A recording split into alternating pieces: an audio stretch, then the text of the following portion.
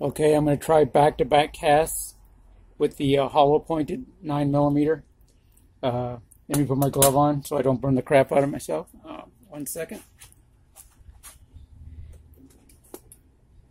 Try to do it as quickly as possible. I'm also going to try to manually hold down this sprue plate because if I'm getting flashing on the top, it's causing the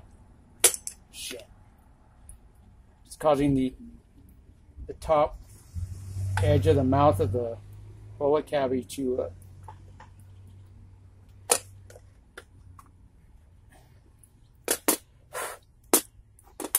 it's causing the top of the mouth of the cavity to degrade sooner than it normally would. So yeah, that's more like it. I'm getting a nice flat base there, just the way it's supposed to be.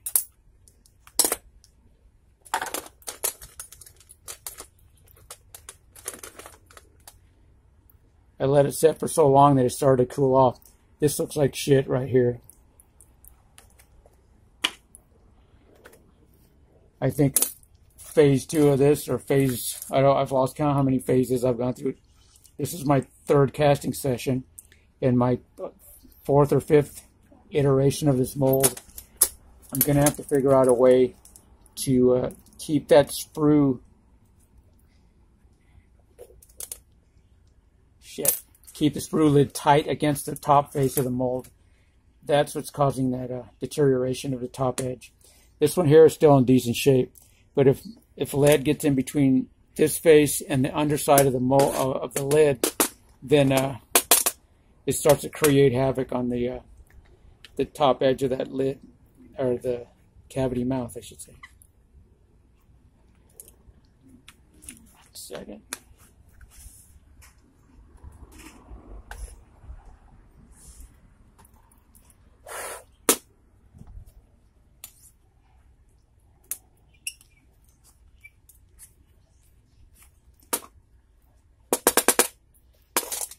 Yeah, that's nice and flat, just as it should be. That's a good bullet right there. Notice that there's very, very little flashing on the edges. I mean, one side is more visible than the other, but just barely. That's a good thing. Okay. Damn, these gloves, man, it makes it impossible to work quickly. The slower I go, the faster or the longer the mold has time to cool off. Whoa! Burnt the shit out of my finger. I guess there's no getting around it. I gotta wear the gloves. Even if it takes longer to pour each cast.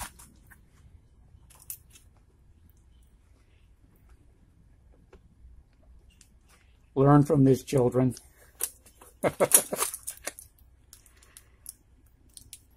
I'm going to have to spot weld these little movable arms on this pair of pliers.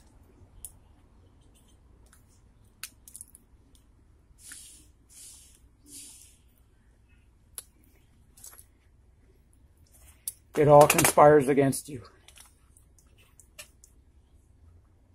This is number 2.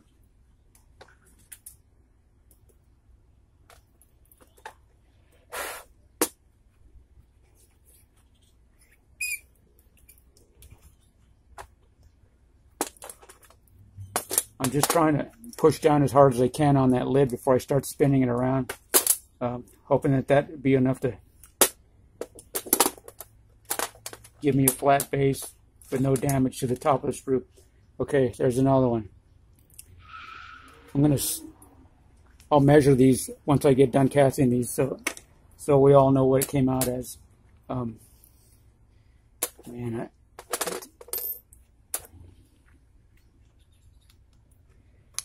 I don't want anybody to lose sight of the fact that I'm casting bullets with a 3D printed mold, okay?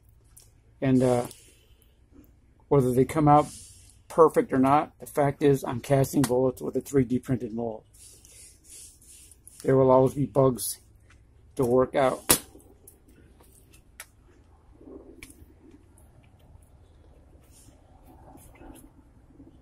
Okay.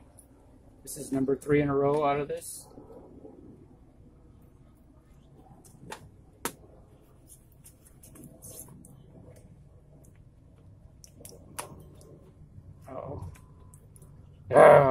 You see that? That's what I'm talking about, getting lead flashing in between the lid and the mold. This is actually, I'd rather have this than the way I was having it, because before I just got a little bit of flashing, and when I spun, wow, that was a good bullet underneath though. When I spun that screw lid around, it would okay. On each of these bullets, on one side of the seam line, there's the faintest hint of a seam line. On the other side, there's no seam line whatsoever. So I'm slowly dialing in my dimensions. Although I think this here is going to work. I'll do one more on this, back to back. And again, take note, please, that I'm casting more than just one bullet, and the mold is no longer usable. What is that, like 6 or 7 casts already? The mold itself it doesn't show any signs of wear, although that first mold, like I showed you before, was beginning to show signs of wear. Oh yeah, this one here, I should have said nothing. I just put the whammy on myself. The top edge here, I'm seeing the very top edges of the mold mouth on this side is starting to show signs of flaking away. So that's something else I'll have to work on. But I was able to fix the erosion problem on the inside seam lines of the mold cavities. I'm more than just a little bit sure that I can fix this also with some judicious sanding. This one will have flashing around the top edge too, because well, it's not that bad actually, but it did fill in that void that the chipping away lead was starting to show. What, this is 4 in a row.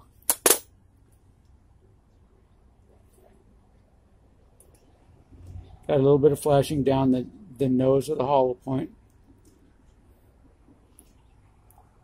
Funny that this half looks to be in pristine condition, except for the top edge there.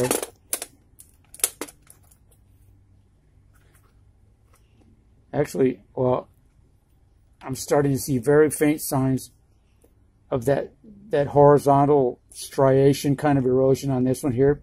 It printed over onto this, onto the bullet surface too. But I think I'm starting to get the numbers dialed in, temperatures dialed in, and I guess I should check the temperature on this, 'cause I never did that, you know.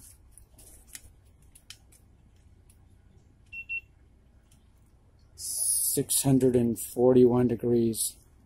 So that's not too much hotter than the base melting point of lead. That's where I wanted it. Okay, I'm going to do back-to-back 45 hollow points.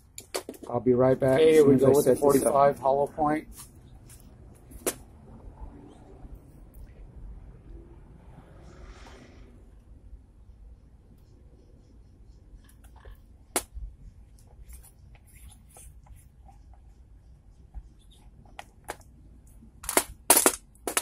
The base on that one looks pretty good.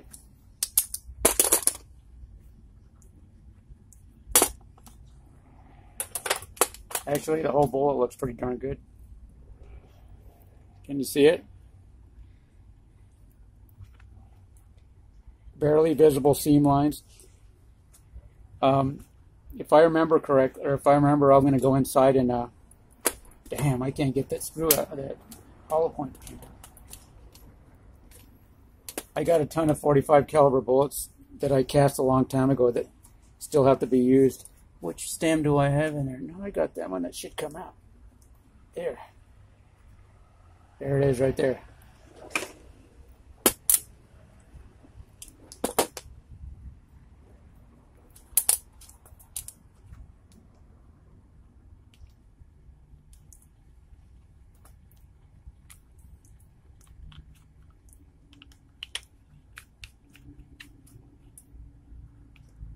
Okay.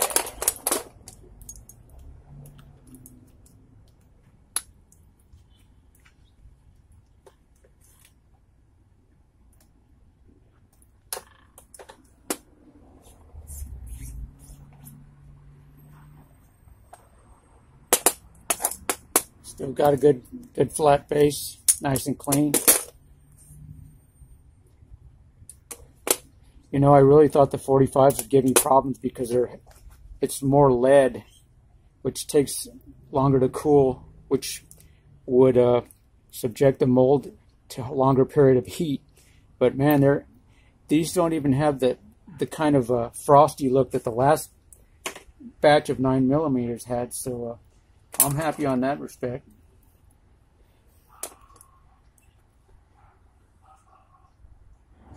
Sorry everyone, I thought my camera was running on that fourth cast, and I wondered why my phone was beeping. It was telling me that it was out of memory. So I switched over to my other cell phone. This is number 4 here. It turned out real nice. Nice base. The mold itself is in decent shape. I mean, I can keep on casting with it, but I just don't see the point. But I will cast one more out of it because I deprived you of cast number 4.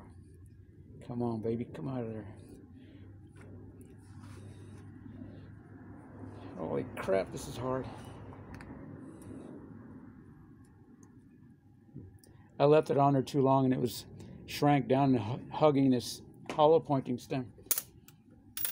Okay, this is cast number 5 with the 45 caliber. I mean 5 in a row, not counting the first 4 or 5 that I did on camera.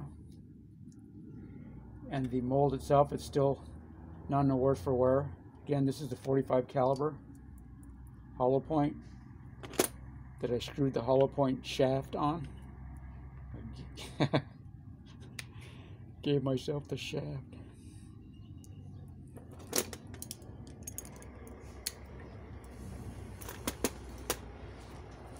So it would appear that if you can get a good rhythm going and keep the mold itself at a certain temperature from that rhythm, then you get good bullets out of it.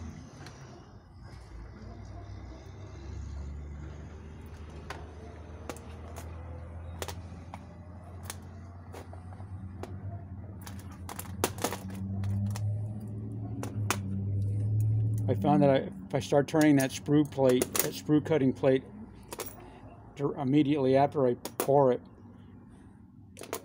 that sprue just cuts right off cleanly. Damn, that's a nice looking bullet right there. I hope I can find some way to lighten up the image on this. I'm gonna have to figure out how to simplify removing this hollow point stem on there. I think I just put some they call it mold release for high temperature purposes. But damn it. Oh well, I'm just gonna let it cool off on there. I've proven my point.